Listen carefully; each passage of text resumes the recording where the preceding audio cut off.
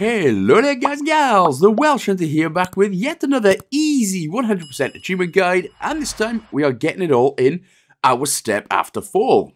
And this was developed and published by the Bergsons Game Studio and is available for another lovely small £4.19 / $4.99 in the old US of A. So this plays as basically a walking simulator where we control Big Steve Robinson, a successful writer whose wife goes missing and then he changes his name to Alan Wake. Oh, yeah, whoops, nope, sorry, that's not it, wrong one. But his name is Steve, he's depressed, bad things have happened, and we need to give him a good time to cheer him up. Sort of. Achievements-wise, they're very, very easy. There's a few items that we need to inspect throughout the small map, plus we need to grab letter collectibles, then we have to do a good ending, and then the bad ending.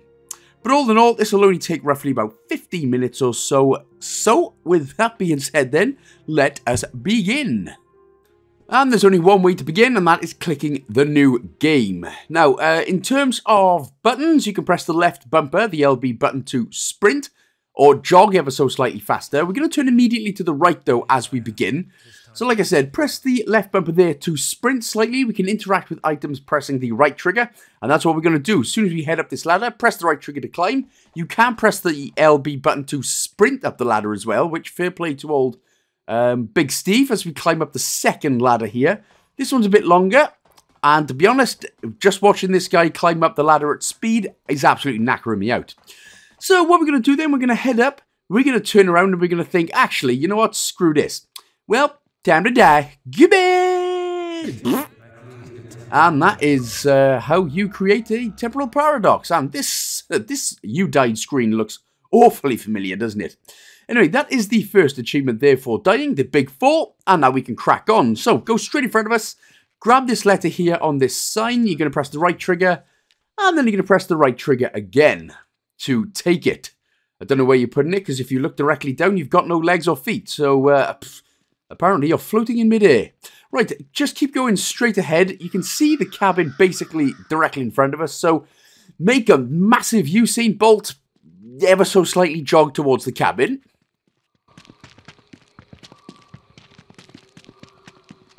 So when we get here, press the right trigger on the door to realise that it is locked, which is unfortunate. Have a look on the right-hand side on the window to grab the next letter. There it is.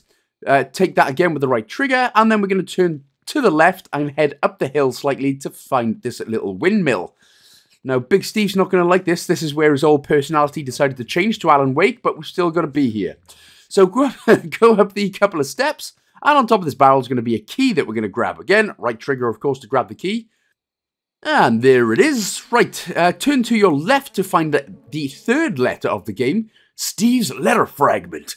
So make sure to pick that up, pop it away, and then we can head all the way back down to the cabin. A couple of achievements we are going to grab in here. So you can press the A button to jump if you ever so wish, if you want to try and break your non-existent floaty legs. Otherwise, what we can do, go up to the door, we need to press the left trigger to go into your inventory, and then press the right trigger to unlock it. That's how you unlock stuff in this game. So turn directly to the right, have a look at the photograph on the bed, pick it up with the right trigger to get the You Are Breathtaking achievement. They must have got a Keanu Reeves picture in there. Breathtaking. Anyway, have a look on the table to grab the next letter. This is Cameron's letter. So make sure to pop that one in and then head to the left again into this sort of back room area. Have a look and grab the, interact with the bottom drawer, first of all. Pick up the medicine bottle to get the next achievement for Alive and Kicking. So make sure to grab that one and pop it back with the left trigger. Then we can pick up the key, which is the bedside table key. And of course the next letter, which is Steve's letter fragment, numero 41. So press the left trigger and then the right trigger to unlock this top drawer right here. Open it up and grab the pistol. Of course, that's obviously not very ominous at all, is it? To have one random pistol. Pop it back again with the left trigger and we can head out of the door. And then what we need to do is go to the tower where we first died. So what we can do is head left slightly and start going through the woods. As soon as we get through the woods, you should see the tower in the distance. Then we're just going to climb the tower like we did before. So the right trigger to climb up, LB, of course, to sprint all the way up to the top. This time, of course, we're not going to go splat splat on our head. I must continue.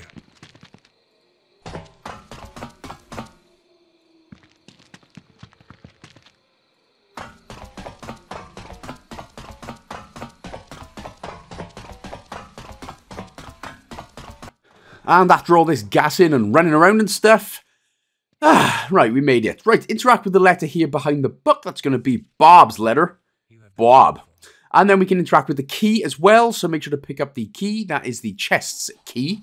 Makes sense. Right, head very slowly, look down, and then keep pressing the right trigger. Try not to fall, and eventually the prompt should appear right there, so we can just start heading all the way back down. Lovely. Again, try not to die. If you end up dying, you'll have to start from the beginning again, and, you know, it's just a minor inconvenience, isn't it? So turn around, directly around. We're just going to drop off this little edge here, and then we can turn around, have a look at the door.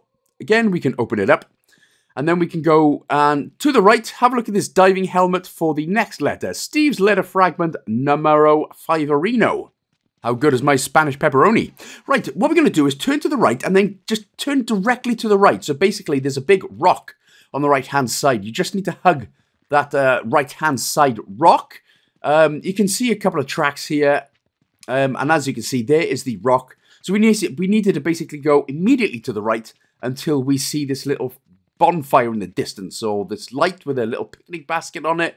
The picnic basket houses a Cartoon 4 Zombies number 2 action figure. Zombie number 2, there it is. So that'll get you the That Was Easy achievement. So from here, what we can do is head slightly right again and just start heading down through these thick, dense trees. And then what you're going to see, basically in the distance, is a little lantern. So just keep heading straight for the time being. And it's basically like a little dock with fishing gear on it. So just keep heading straight anyway. You can't really get lost. And if you do, well, open your eyes. Hehehe.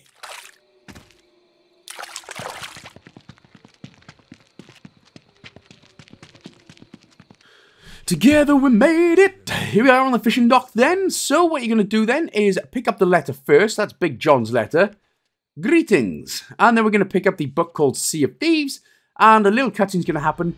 And we're going to get the She's Only a Ship, mate achievement. Now that, again, that is a very awfully familiar sounding achievement sounding name right there. Oh, she's only a ship, mate. Right, so after this bit, we can actually start heading forward now. And then we can basically follow the path, turn slightly to the right here to see the well. It's an obvious looking well because it's got a light on it.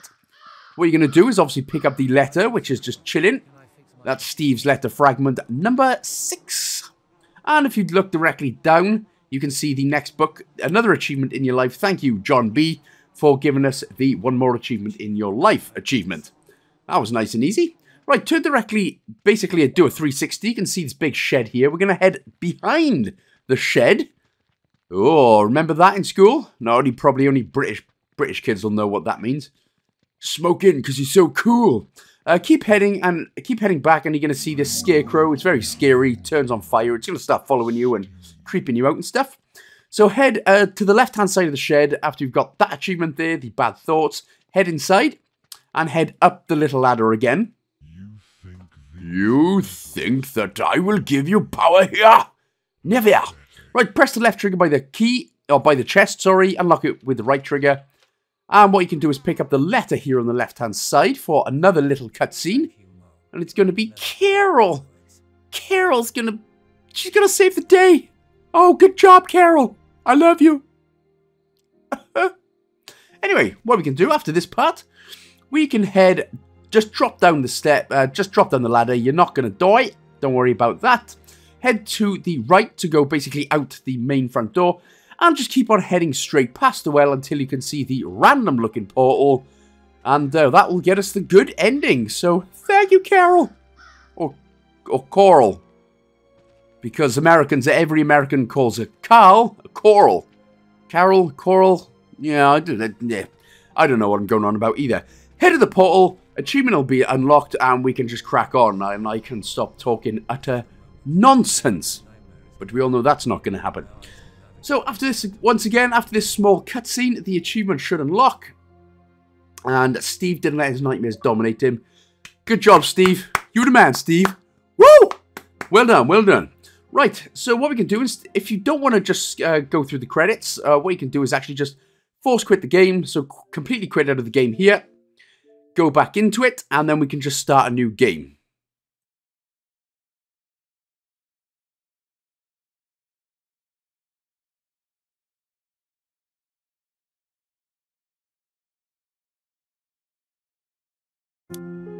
Alright, let's do this thing. So let's get the bad ending then. So this is obviously shorter, it's going to take half the time, about 5 minutes. So, first things first, head straight for the cabin. Come on, Steve boy, use those Alan Wake ghostly floaty legs of yours. Faster.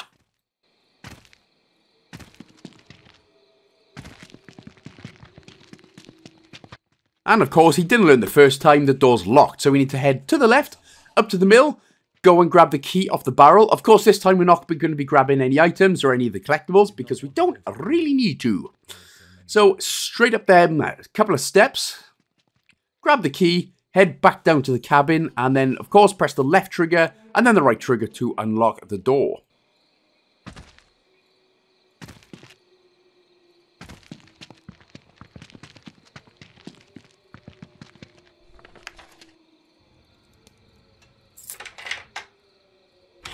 So this time we don't need to have a look at the breathtaking Keanu Reeves picture. We can just head to the left into this back room.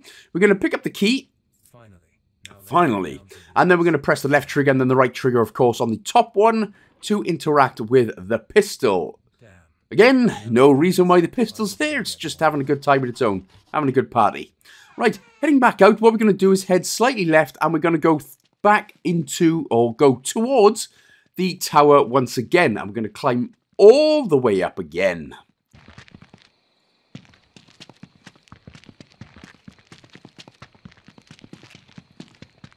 I don't know. I have courage to do this. I must continue.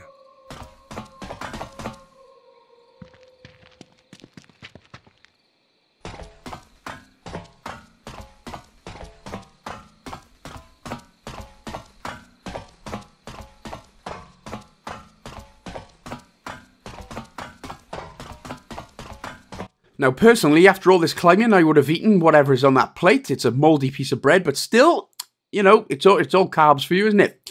Otherwise, we're just going to pick up the key. Apparently, we're not hungry enough. Again, try not to die. Very slowly go towards the edge and then climb all the way back down. There's nothing wrong with a bit of mouldy bread. People say mould is bad for you. It's just flavouring. That's all it is. So, you know, mould's good for you. Supposedly. Anyway, after this bit, we can now just drop down once again, and then we can start heading straight through the dense, thick bushlands.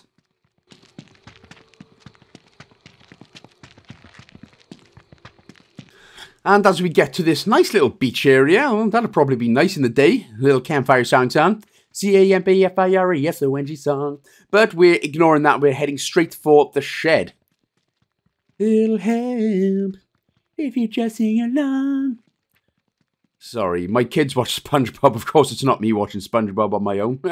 Anyway, we're climbing up the ladder once again. I do love SpongeBob SquarePants, though. And once again, we're going to press the left trigger, of course, to interact and open up the key. So left trigger, right trigger. Pick up the ammo case this time. So it's a ammo case. It's an ammo mag. Sorry, I'm not an expert on guns, only knife crime apparently, because that's all that happens in Britain. So we're going to turn right through the shed doors. Basically, just keep hugging the right-hand side set of trees right here. We are just heading towards the cabin. So it's America's guns versus Britain's knives. Who wins in a fight? I guess there's only one way to find out. Fight! No, let's not do that. Right, head into the cabin anyway. And head to the left, to the back sort of room. Pick up the pistol. Now, this is an ending that gets very dark. Now, this is actually the end, but, yeah, so, that thing happened.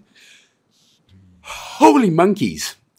Right, so that's it then. So, we basically went through all of that when we could have pretty much just climbed up the tower and just jumped off again, if Steve was that depressed. But, hey, it's all good. Anyway, there we go then, guys and gals. So, that is One Step After Fall. Very, in a very short game, it's a very emotionally rich story, to be fair. So I am hoping for another game. That was very enjoyable, very nice walking simulator game. But there we go. So that is that then. Hopefully you enjoyed the game. Hopefully the guide helped as well. If it did, of course, don't forget to like, comment, subscribe, and share with a friend as well. A big shout out to everyone, again, who continues to support the channel on Patreon. Absolute legends. Love you all. And thank you to everyone who continues to support, who continues to interact with me on the daily. That's it from me. I shall see you in the next one. A big love.